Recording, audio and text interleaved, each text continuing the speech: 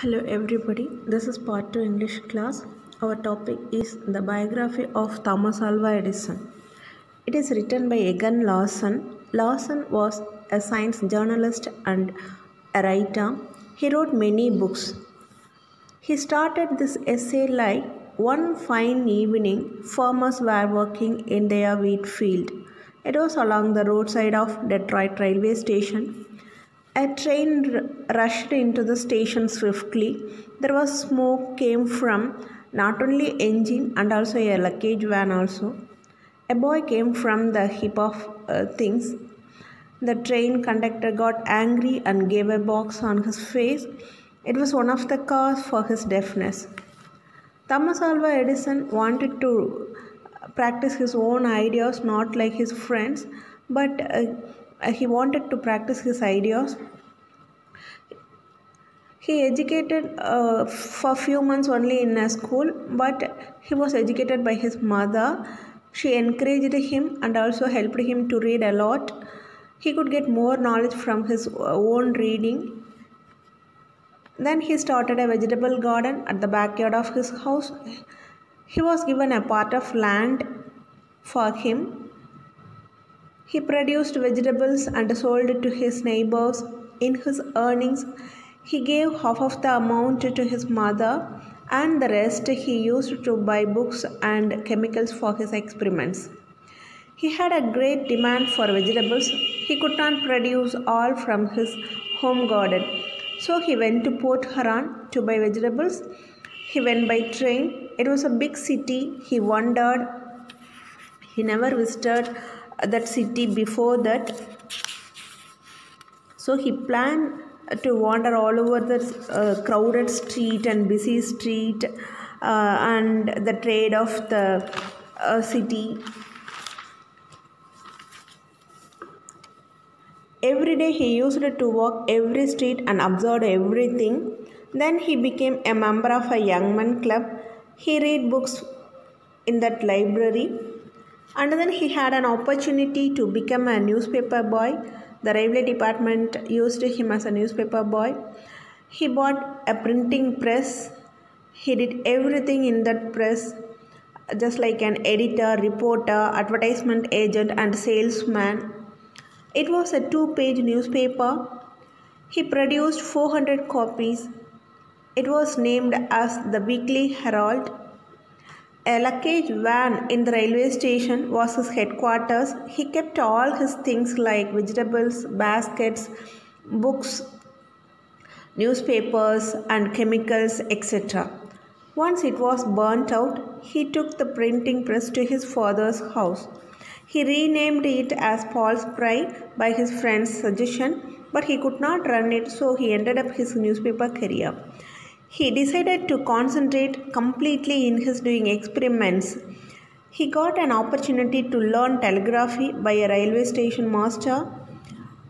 He taught him completely with warmth. He learned everything within a few months. Then he got a job as telegraph operator with the help of railway station master in Grand Trunk Line.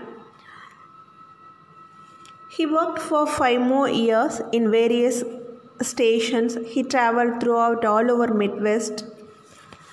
He decided to move New York to get more opportunity. He never stopped his doing experiments. He continued to do it. He got a job as chief operator in Gold Indicator Company. He received a good salary. He stayed in a separate room. He continued his research in his leisure time. He slept for only 4 hours daily. At first, he invented vote recorder. He felt proud of it. It will become very popular and become very useful like that. But it was not given importance by the parliament representatives. Then he invented stock ticker. It could send messages easily to the subscribers about the gold rate, etc. He fixed it for $5,000, otherwise at least $3,000. but it was offered for $40,000. He was surprised and shocked. He never expected like that. His mind was filled with stream of ideas. He put into practice all of his ideas. He invented 45 new inventions simultaneously. At the time his father came to visit him, he asked him, "Are you satisfied with your inventions?" But he replied, "Now only I started to invent." In this way he replied. Then he built a new laboratory in Menlo Park, New Jersey. He trained many students. He invented a lot. Then his inventions comes as phonograph, motion picture, and a lot. He became very famous. Visitors also came to visit his laboratory. Taximeter was his invention, and he had a great aim to invent electric bulb. His hard work helped him to invent electric bulb. The electric age had begun. It was a remarkable day in the history of America. He became a businessman and also very rich. He invented kinetoscope also. He worked hard until his death. He died in 1931. Hello, Edison's biography in Tamil. நம்ம கிளாஸில் இருக்கிறோம், அந்த atmosphere அப்படி இருந்ததுன்னா we could enjoy a lot. But however it may be, it's a video class. So something we knew about Thomas Alva Edison. இப்போ தமிழில் அப்படின்னு சொன்னால் நமக்கு வந்து இன்னும் கொஞ்சம் கம்யூனிகேஷன் ஈஸியாக இருக்கும் அப்படிங்கிறதுனால ஒரு எக்ஸ்ப்ளனேஷன். இது வந்து தாமஸ் ஆல்வா எடிசனோட பயோகிராஃபி. எகன் லார்சன் அப்படிங்கிற ஒருத்தர் வந்து எழுதியிருக்காரு. இது ஒரு அருமையான வாழ்க்கை சித்திரம் அப்படி தான் சொல்லணும். எடிசனோட வாழ்க்கை வரலாறு அப்படிங்கிறது நமக்கு பெரிய அளவில் வந்து ஒரு நல்ல ஒரு பாடத்தை கற்றுக் கொடுக்குதுன்னு தான் சொல்லணும். இந்த பாடம் அப்படிங்கிறது வந்து நம்ம மார்க்குக்காக படிக்கிறது மட்டும் கிடையாது, நம்ம நிறைய விஷயம் இந்த பாடத்திலிருந்து கற்றுக்கவும் முடியும். ஸோ அந்த வகையில் ரொம்ப கவனமாக நம்ம இதில் என்னென்னலாம் விஷயங்கள் இருக்குது அப்படிங்கிறது வந்து கவனித்து அதை நம்ம வாழ்க்கையில் அப்ளை பண்ண முயற்சி பண்ணும்போது ரொம்ப அழகாக நம்ம வாழ்க்கை அமையும் அப்படிங்கிறதுல எந்த விதமான சந்தேகமும் இல்லை. ஸோ இந்த கதை எப்படி ஆரம்பிக்குதுன்னா, இது கதை அப்படின்னு சொல்லும்பொழுது இது ஒரு கட்டுரை தான். எப்படி ஆரம்பிக்குதுன்னா, ஒன் ஃபைன் ஈவினிங் அப்படி ரொம்ப அழகாக ஆரம்பிச்சிருக்காரு. எடிசனோட வாழ்க்கையும் அழகான ஒரு வாழ்க்கை, ஒரு நல்ல ஒரு டிசிப்ளினான ஒரு வாழ்க்கை, சின்சியரான ஒரு வாழ்க்கை. இந்த சின்சியாரிட்டி, டிசிப்ளின், ஹார்ட் ஒர்க் இருந்ததுன்னா எந்த அளவுக்கு ஒரு சாதாரண மனிதர் கூட உயர்ந்த இடத்தை அடைய முடியும் அப்படிங்கிறதுக்கு ஒரு பெரிய உதாரணம் தாமஸ் ஆல்வா எடிசனோட வாழ்க்கை. ஸோ அதை ரொம்ப அழகாக ஆரம்பிச்சிருக்கார். ஒன் ஃபைன் ஈவினிங் அப்படி சொல்லி ஆரம்பிச்சிருக்கார். அண்ட் ஆல்சோ விவசாயத்திலிருந்து தான் ஆரம்பிச்சிருக்காரு. இது ரொம்ப பெருமைப்பட வேண்டிய ஒரு விஷயம். Farmers are working in their wheat field அப்படி தான் இந்த கட்டுரை ஆரம்பிக்குது. One fine evening farmers working in their wheat field. இப்படி அவங்களோட வயல்வெளியில் விவசாய மக்கள் வந்து வேலை பார்த்துட்ருக்காங்க. இது அங்கே ஒரு ரோட்டில் ஒரு சைடு வந்து விவசாய இடம், வயல்வெளி, அங்கே வேலை பார்த்துட்ருக்காங்க. இன்னொரு அது என்னென்னா அவங்க வந்து ரொம்ப பொறுமையாகவும் அழகாகவும் வேலை பார்த்துட்ருக்காங்க. இன்னொரு சைடு அப்படியே அதுக்கு கான்ட்ராஸ்ட்டாக இருக்கக்கூடியது Detroit railway station. So railway station அப்படின்னாலே ஒரு பரபரப்பு இருக்கும். ட்ரெயின் ஸ்லோவாக வராது, ஃபாஸ்ட்டாக வரும். ஸோ அப்போ இந்த கதை ஆரம்பிக்கும்போது ஒரு ட்ரெயின் வந்து வேகமாக அந்த ஸ்டேஷனுக்குள்ளே வருது. அப்போது ரயில்வே ஸ்டேஷன்லேருந்து புகை வருது. அந்த புகை ரயில்வே என்ஜின்லேருந்து மட்டும் கிடையாது, அந்த ட்ரெயினோட என்ஜின்லேருந்து மட்டும் கிடையாது, ஸ்டேஷனில் ஒரு லக்கேஜ் வேன் எரிஞ்சு அதுலேருந்தும் புகை வந்துட்டு இருக்குது. அப்போது ட்ரெயினோட கண்டக்டர் அந்த ட்ரெயின் இன்னொன்றையும் வேகமாக இறங்கி ஓடி வர்றாரு. அதுக்கப்புறம் அங்கே இருக்கிற மக்களும் தீயணைப்பு படை எல்லாமே பேல் ஆஃப் வாட்டர் எடுத்துகிட்டு வராங்க. எல்லாம் தண்ணி ஊற்றி அந்த லக்கேஜ் வேனில் இருக்கிற தீயை அணைக்கிறாங்க. அப்போது அங்கே அப்படியே அந்த எரிஞ்சு போன பொருட்கள் அதெல்லாம் வெடித்து சதறிட்டு இருக்குது. பேஸ்கெட், புக்ஸ், நியூஸ் பேப்பர்ஸ், இது மாதிரியான பொருட்கள்லாம் வெடித்து சதறி அப்படியே ஒரு குவியெல்லாம் அங்கே கிடக்குது கருகின நிலமையில்.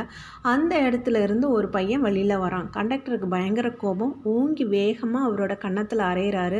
அந்த வலி அவரோட வாழ்க்கையில் இது அனுபவிக்காத ஒரு வலி. அதற்கு முன்னும் கிடையாது, அதற்கு பின்னும் கிடையாது. அப்படியே காதில் வந்து ஒரு சவுண்ட் எஃபெக்ட் அப்படியே இருந்துகிட்டு இருக்குது. வலி, சரியான வலி. அது அவரோட காது கோளாறுக்கும் ஒரு காரணமாக அமையுது. ஏற்கனவே அவருக்கு வந்து ஸ்கார்லட் ஃபீவர் அப்படிங்கிற ஒரு காரணத்தினால, ஃபீவர் வந்ததுனால கொஞ்சம் காது பாதிப்படைஞ்சிருக்குது. இந்த அடி அவரோட இன்னும் பெரிய அளவில் காது வந்து மோசமான நிலைமைக்கு போகுது, அதாவது காது கேட்காம போகுது. ஹாஃப் டெஃப்னஸ் அப்படிங்கிற நிலமையில் இப்போ இருக்கார். காலப்போக்கில் அவருக்கு வந்து முழுமையாகவே காது கேட்கலன்னு சொல்லப்படுது.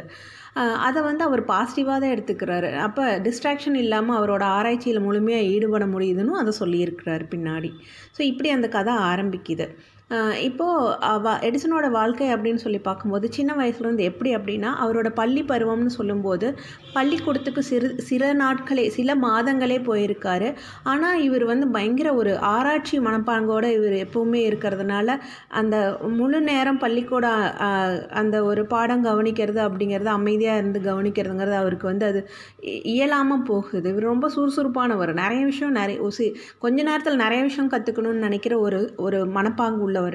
அப்போ கிளாஸில் வந்து அவரோட அட்டென்ஷன் வந்து கரெக்டாக கொடுக்க முடியாதனால டீச்சர்ஸ் வந்து நினச்சிக்கிறாங்க இவர் வந்து ஒரு நார்மலான சைல்டு கிடையாது அப்படின்னு சொல்லி கடிதம் எழுதி அவங்க அம்மாவுக்கு அனுப்பிச்சிடுறாங்க. இனிமேல் பள்ளிக்கு வந்து பையனை அனுப்ப வேணாம், அவனால் படிக்க முடியாது அப்படின்னு அந்த லெட்டரில் இருக்குது. அவனால் அதை முன்னுக்கு வர முடியாது அப்படிங்கிற ஒரு மெசேஜ் அது.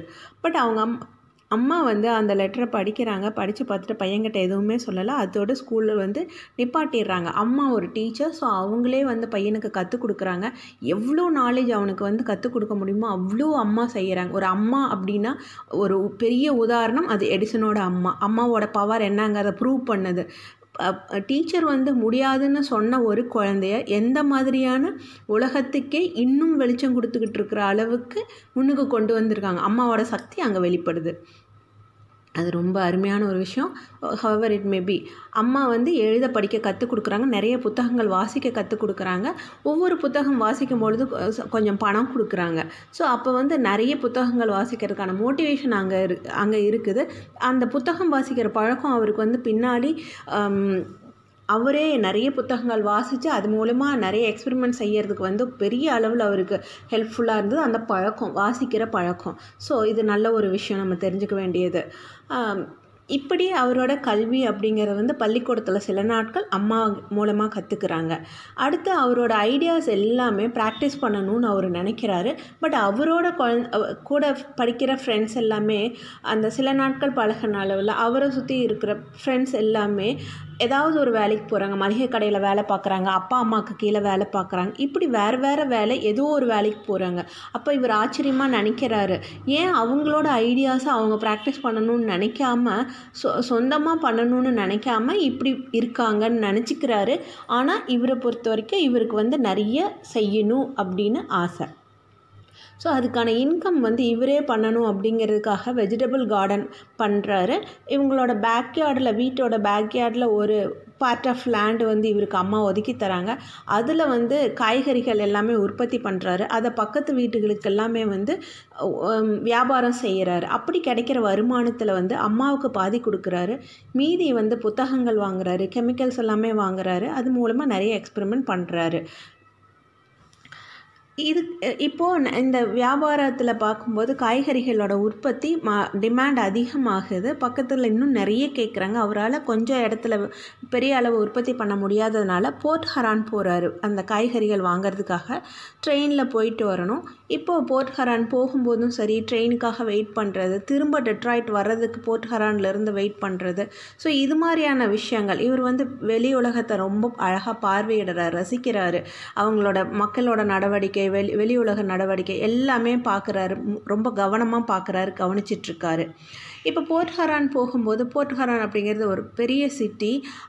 இதுக்கு முன்னாடி அவர் போனதே இல்லை, பார்த்ததே இல்லை. ஸோ அவருக்கு பயங்கர ஆச்சரியமாக இருக்குது. அந்த பெரிய உயர்ந்த கட்டிடங்கள், அங்கே மக்கள் நடமாட்டம் அதிகமாக இருக்குது, கூட்டமாக இருக்கிறாங்க. அப்புறம் கடைகள் நிறைய இருக்குது. அங்கே இருக்கிற பொருட்கள் எல்லாமே வித்தியாசமாகவும் புதுமையாகவும் இருக்குது. எல்லாமே பார்க்குறாரு. ஸோ இவர் பிளான் பண்ணிக்கிறார், ஒவ்வொரு நாளும் ஒவ்வொரு ஸ்ட்ரீட்டாக போய் எல்லாமே பார்க்கணும் அப்படின்னு முடிவு பண்ணுறாரு.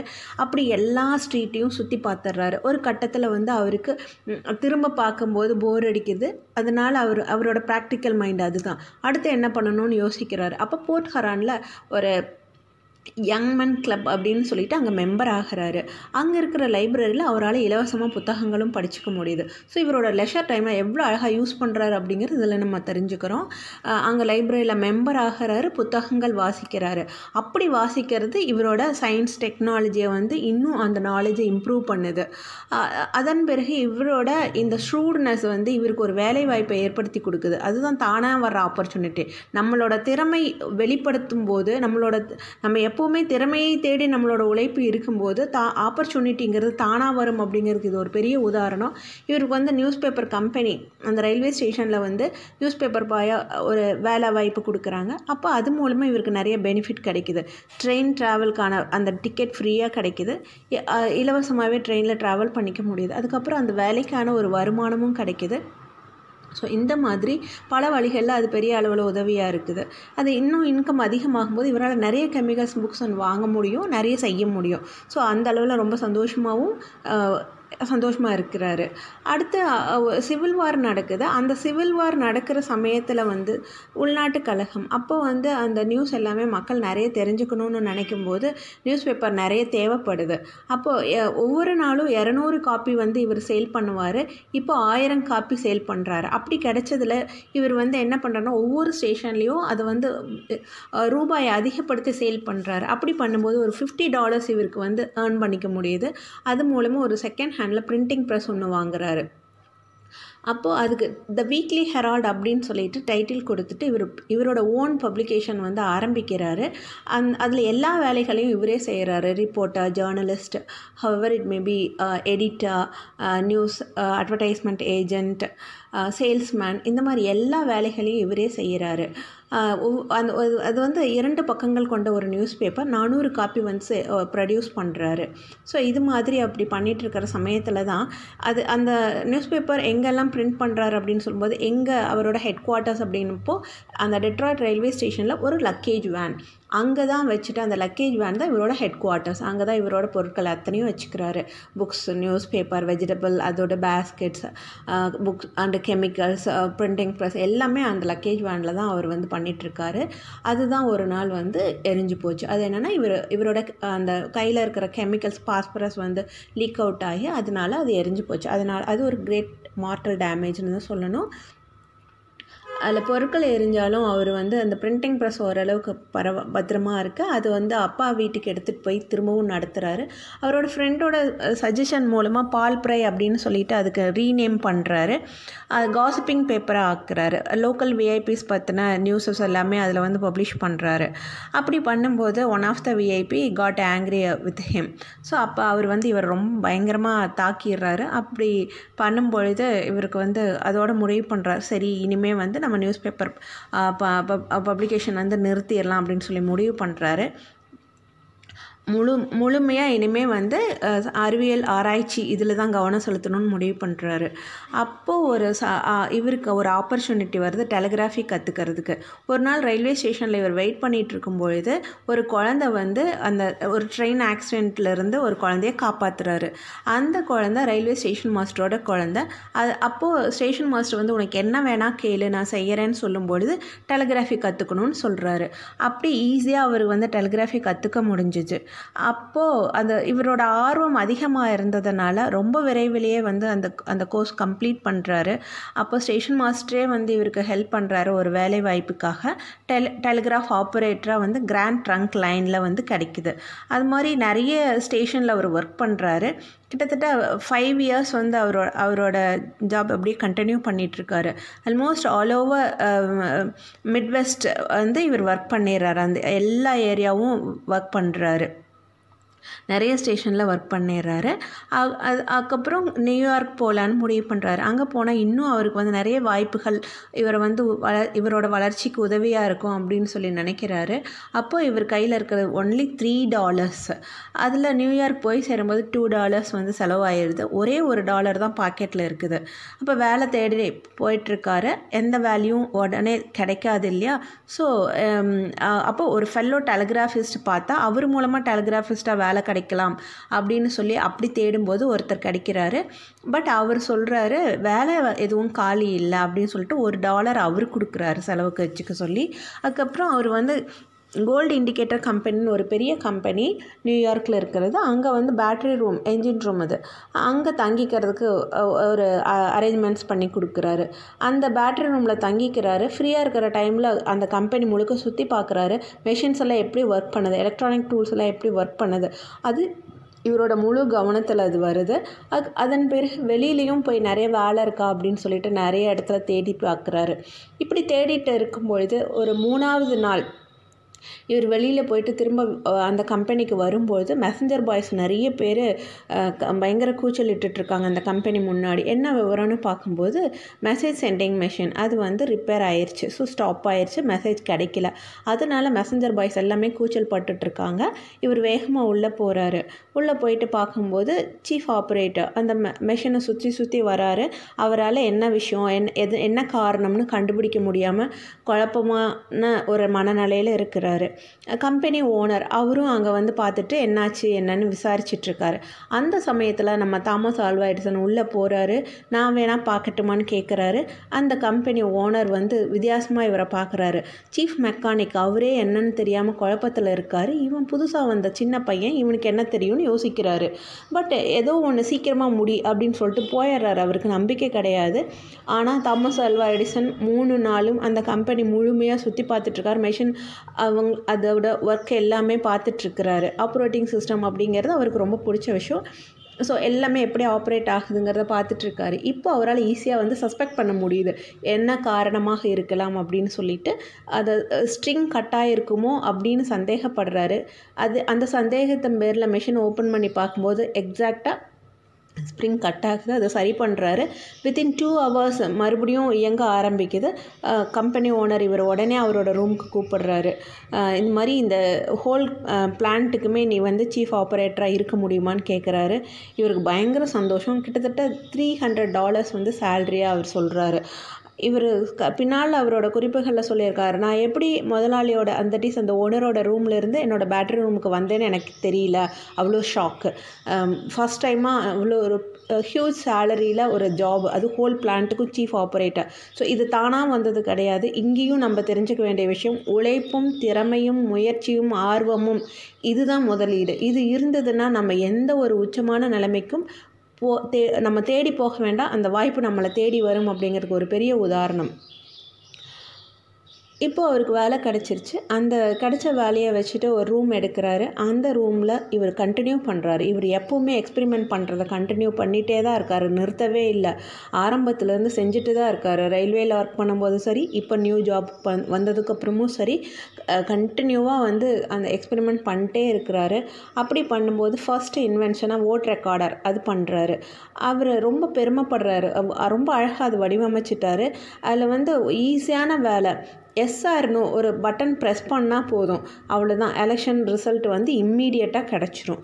யார் ஜெயித்தாங்க, எவ்வளோ ஓட்டு அப்படிங்கிறது எல்லாமே அது மெஷின் பார்த்து ஜஸ்ட் ப்ரெஸ் அ பட்டன், அவ்வளோதான். எஸ்ஆர்னோ அப்படின்னு பட்டன் ப்ரெஸ் பண்ணால் போதும், அது கவுண்ட் பண்ணிடும்.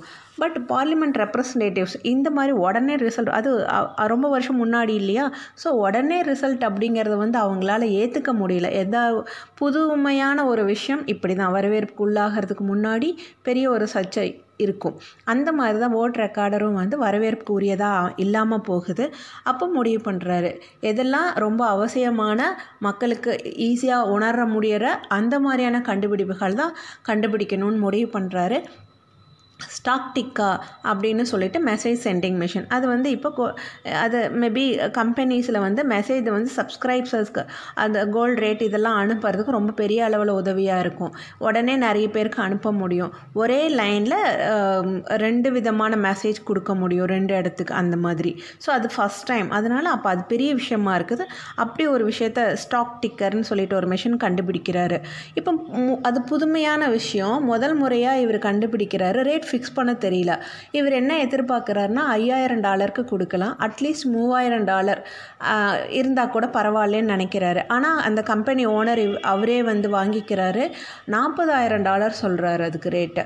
இவருக்கு வந்து பயங்கர ஷாக்கு. அவர் எதிர்பார்க்கவே இல்லை இவ்வளோ பேர். திரும்பவும் அதே மாதிரி அவரை மறந்துடுறாரு. எப்படி நான் வந்து அதிலிருந்து நான் மீண்டேன் அப்படின்னு எனக்கு நினச்சே பார்க்க முடியல அப்படி சொல்கிறாரு. அவ்வளோ ஒரு பெரிய அளவு ஒரு இது நல்ல ஃபஸ்ட்டே வந்து பெரிய ஆதரவு அவருக்கு கிடைக்கிது. அது அப்படியே அவர் மைண்ட் ஏற்கனவே வந்து ஆராய்ச்சியிலேயே ரொம்ப மூழ்கி இருக்கிறவர். இப்போ மைண்ட் ஃபுல்லாக நிறைய விஷயங்கள் வந்துகிட்டே இருக்குது. ஸ்ட்ரீம் ஆஃப் ஐடியாஸ் அப்படியே ஓடை மாதிரி, அருவி மாதிரி கொட்டுது ஐடியாஸ் அவருக்குள்ளார. அத்தனையும் ப்ராக்டிஸ் பண்ணணும்னு முடிவு பண்ணுறாரு.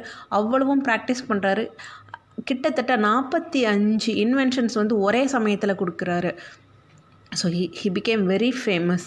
உடனே வந்து அவங்க அப்பா வந்து கேட்குறாரு அந்த சமயத்தில் தான், நீ நினச்ச அளவில் இன்வென்ஷன்ஸ் கொடுத்துட்டியா அப்படின்னு சொல்லும்போது, நீ நினச்சதை சாதிச்சிட்டியாங்கிறப்போ, இல்லைப்பா இப்போ தான் ஆரம்பிச்சிருக்கேன் அப்படின்னு சொல்கிறாரு.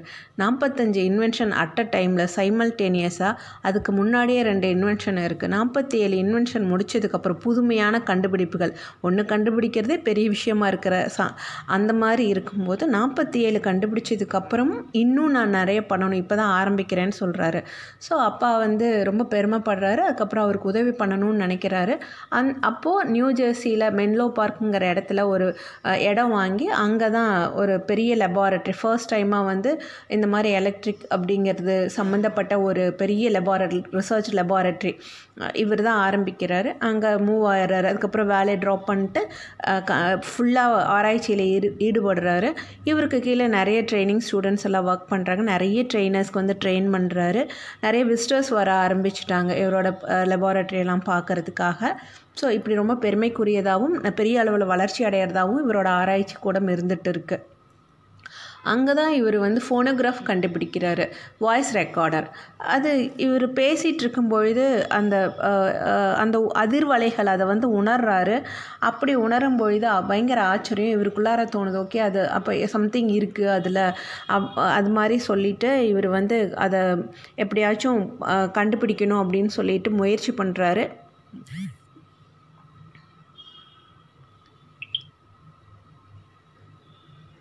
அந்த முயற்சியில் உருவானது தான் ஃபோனோகிராஃப். இவர் வந்து முதலாக மேரி ஹேட் அ லிட்டில் லேம் அப்படிங்கிற ஒரு பாட்டை தான் பாடுறாரு. அதை திரும்பவும் போட்டு அது கேட்கும்போது அது அப்படியே மேரி ஹேட் அ லிட்டில் லேம் உச்சரிக்கிறப்போ அவருக்கு அவ்வளோ சந்தோஷம். இதுக்கு முன்னாடி வாய்ஸ் ரெக்கார்டருங்கிறது கிடையாது. இது ஒரு மனித குலத்துக்கே ஒரு பெரிய வரப்பிரசாதம். அதனால தான் இன்றைக்கி நம்மளோட அது ஹாபியாகவே ஆயிடுச்சு. லிசனிங் மியூசிக் அப்படின்னு சொல்கிறது வந்து ஒரு ஹாபியாக நம்ம ஆக்குனதுக்கு மூல காரணம் வந்து தாமஸ் ஆல்வா எடிசன். ஸோ பெருமைக்குரிய ஒரு விஷயம், பெருமைக்குரிய ஒரு கண்டுபிடிப்பு ஃபோனோகிராஃப். அதுதான் கிராமஃபோன். அந்த மாதிரி இன்றைக்கி இருக்கக்கூடிய நிறைய பெரிய அளவில் டெக்னாலஜி டெவலப்மெண்ட்டில் நேம் நிறைய மாறி வந்திருக்கு. பட் இதுதான் வந்து ஆரிஜின். தென் அதுக்கப்புறம் மோஷன் பிக்சர் கண்டுபிடிக்கிறாரு. ஃபோட்டோஸ் எல்லாமே அல்டர்னேட்டிவாக அப்படியே மூவ் ஆகிட்டே இருக்கும். நம்மளோட ஐசைட்டில் வந்து இருக்கக்கூடிய அந்த கெப்பாசிட்டியை வச்சுட்டு பார்த்தா அப்படியே அது கண்டினியூஸாக வர மாதிரி சினிமாவுக்கு அடித்தளமே இந்த இதுதான் மோஷன் பிக்சர். ஸோ அப்படி அடுத்த கண்டுபிடிப்பு இது எல்லாமே பெரிய அளவில் வரவேற்புக்குரியதாகவும் உபயோகமாகவும் இருக்குது. அது ரொம்ப சந்தோஷமான விஷயம். ரொம்ப பாப்புலராக ஆகிட்டே இருக்கார் ஒன் பை ஒன்னாக. டாசிமீட்டர் கண்டுபிடிக்கிறாரு. இது மாதிரியான கண்டுபிடிப்புகள் அடுத்தடுத்து நிகழ்த்துறாரு. ஒரு சமயம் வந்து இவர் மனசுக்குள்ளார முடிவு பண்ணுறாரு, நம்ம எலக்ட்ரிக் பல்ப் கண்டுபிடிச்சு ஆகணும் அப்படின்னு சொல்லிட்டு. அதுக்கான முயற்சியில் கிட்டத்தட்ட 2 வருஷத்துக்கு மேலான உழைப்பு. ஒவ்வொன்றும் வச்சு டெஸ்ட் பண்ணிகிட்டே இருக்கார்.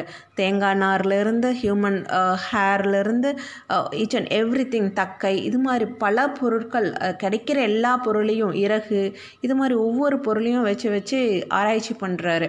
இது நியூஸ் பேப்பர்லேயே வந்துருச்சு. தாமஸ் ஆல்வா எடிசனோட கூடத்தில் வந்து ஏகப்பட்ட பொருட்கள் வந்து வீணாக்கப்பட்டு இருக்க ஆராய்ச்சியில், அது உபயோகம் இல்லைன்னு சொல்லி. அந்த மாதிரி பெரிய அளவு அது ஒரு நியூஸாகவே வந்திருக்குது. அந்த மாதிரி அவரோட ஆராய்ச்சி வந்து கிட்டத்தட்ட 2.5 வருஷம் முடிவில் பல்ப் கண்டுபிடிக்கிறாரு. எதாச்சியாக ஒரு நாள் நைட்டு உட்காந்து யோசிச்சுட்டு இருக்கும் பொழுது ஷர்ட் பட்டனை திருவுறாரு. அப்போ பட்டன் கையில் வந்துடுது. கத்துறாரு. அசிஸ்டன்ஸ் எல்லாமே என்னமோ அப்படின்னு சொல்லி ஆச்சரியப்படுறாங்க. அப்போ இவரோட சட்டையில் நூல் இலை தொங்குது. அப்போ முடிவு பண்ணுறாங்க, இந்த நூல் இலையில் வந்து கார்பன் அப்ளை பண்ணணும், அதை வச்சு டெஸ்ட் பண்ணணும்னு சொல்லிட்டு அதை வச்சு டெஸ்ட் பண்ணுறாங்க. அடுத்து அது எரிய ஆரம்பிக்குது. கிட்டத்தட்ட 40 மணி நேரம் எரியுது. பயங்கர சந்தோஷம். ஒரு ஃபர்ஸ்ட் இன்வென்ஷன் முடிச்சாச்சு, பெரிய இன்வென்ஷன். இன்றைக்கும் இருளை பகலாக்கும் ஒளி அப்படின்னு சொல்லக்கூடிய ஒரு அருமையான விஷயம் வந்து இவரோட உழைப்புனால் கிடச்சிருக்குது இந்த உலகத்துக்கு. அது அது அது இப்போ இந்த பல்ப் கண்டுபிடிச்சது மூலமாக எலக்ட்ரிக் ஏஜ் அப்படிங்கிற ஒரு வரலாற்றில் ஒரு புதிய அத்தியாயம் தொடங்குது. கிட்டத்தட்ட உலக வரலாற்றில் அமெரிக்கா அப்படிங்கிறது வந்து அந்த நாள் அப்படிங்கிறது மறக்க முடியாத ஒரு நாளாக அமையுது இந்த பல்பு கண்டுபிடிச்ச அந்த தினம். இப்படி இவரோட கண்டுபிடிப்புகள் அடுத்தடுத்து போயிட்டே இருக்குது. கினட்டாஸ்கோப் அடுத்த ஒரு கண்டுபிடிப்பு. இந்த மாதிரி கிட்டத்தட்ட 2500 பேட்டன்ட் இவரோட நேமில் இருக்குது. 1000 பேட்டன் வந்து உள்ள ஆல்ரெடி இருக்குது. இது மாதிரி நிறைய இவரோட கண்டுபிடிப்புகள் வந்து அரிதாகவும் பெரிதாகவும் நிறைய பண்ணியிருக்கார். தென் டெலிஃபோன், அதுக்கான ஆரம்ப கண்டுபிடிப்பு. இப்போ மெசேஜ் பண்ணணும், அடுத்தது பேசுகிறது மற்றவங்க கேட்கணும், டிஸ்டன்ஸில் இருக்கிறவங்க. ஸோ வயர்லெஸ் மூலமாக, வயர் மூலமாக இப்படி கனெக்ட் பண்ணி அது மூலமாக இந்த ரூம்லேருந்து அடுத்த ரூமுக்கு வயர் மூலமாக கனெக்ட் பண்ணி பேசுகிறது. இப்படி சின்ன சின்ன ஆராய்ச்சி அதுலேயும் அவர் வெற்றி அடையிறாரு. டெலிஃபோன் கண்டுபிடிக்கப்படுது. ஸோ இந்த மாதிரி நம்ம இன்றைக்கி எல்லாம் சொகுசாக இருக்கிறதுக்கான உபகரணங்கள் அத்தனையும் எடிசனோட உழைப்பில் வந்தது அப்படிங்கிறது வந்து பெருமைக்குரிய விஷயம். அதுக்கு காரணம் அப்படின்னு பார்த்தோன்னா அவரோட உருவமோ அவரோட பேக்ரவுண்டோ எதுவுமே கிடையாது. சாதாரண மனிதர் தான், நார்மலான ஹைட்டு தான். அவரோட அப்பியரன்ஸ், தோற்றம் அப்படின்னு பார்த்தோன்னா ரொம்ப சிம்பிளாக தான் இருப்பார். அவரோட காஸ்டியூம் அப்படின்னு பார்த்தோன்னா always he work in a research laboratory. So ஒரு ஒர்க்மேன் மாதிரி தான் அவரோட தோற்றம் இருக்கும், அவரோட ஆடையும் இருக்கும். ஸோ அப்படி ஒரு சிம்பிளான ஒரு மனிதர் தான் இவ்வளோ பெரிய இன்வென்ஷன்ஸ் கொடுத்துருக்கிறாரு. அடுத்தது பேக்ரவுண்டுன்னு பார்த்தா சிம்பிளான ஒரு ஃபேமிலியிலேருந்து வந்தவர் தான், ஆர்டினரி ஃபேமிலியிலேருந்து வந்தவர் தான். வெஜிடபிள் கார்டன் தான் இவரோட பேஸாக அமைது. இவரோட அத்தனை ஆராய்ச்சிக்கும் வெஜிடபிள் கார்டன், தோட்டம் தான், விவசாயம் அப்படிங்கிற விஷயத்துல தான் கட்டுரை ஆரம்பிக்குது. இவரோட இவ்வளோ பெரிய இன்வென்ஷன்ஸ் கொடுத்த, இத்தனை இன்வென்ஷன்ஸ் கொடுத்த சயின்டிஸ்ட் அவரோட வாழ்க்கையும் விவசாயத்திலிருந்து தான் ஆரம்பிக்குது அப்படிங்கிறது நம்ம வந்து மனசில் பதிய வச்சுக்கக்கூடிய ஒரு விஷயமா இந்த லெசன் இருக்குது. Okay, right. இப்போது இவ்வளோ கண்டுபிடிப்புகளுக்கு அப்புறம் இவரே வியாபாரமும் பண்ணுறாரு. என்னென்னா சின்ன வயசுலேயே வியாபார யுக்தி இவருக்கு கைவந்த கலை. விவசாயம் பண்ணார், தோட்டம், காய்கறிகள் வியாபாரம், அடுத்து நியூஸ் பேப்பர் வியாபாரம், இந்த மாதிரியான வியாபார யுக்திகளுக்கு இவருக்கு கைவந்த கலை. அதனால் நிறைய கடைகள் ஆரம்பித்து இவரோட பல்ப்ஸ் அண்ட் அதர் இன்வென்ஷன்ஸ் எல்லாமே சேல்ஸ் பண்ணுறாரு. அது மூலமாக பெரிய பிஸ்னஸ் மேனாகவும் பெரிய வசதியான பணக்காரனாகவும் அமெரிக்காவில் இருக்கிறார் தாமஸ் ஆல்வா எடிசன். கிட்டத்தட்ட இவரோட இறப்பு வரையிலுமே இவரோட கடின உழைப்பு தொடர்ந்து பண்ணிகிட்டே இருக்கிறாரு. 1931 இவரோட இறப்பு நிகழுது. நன்றி.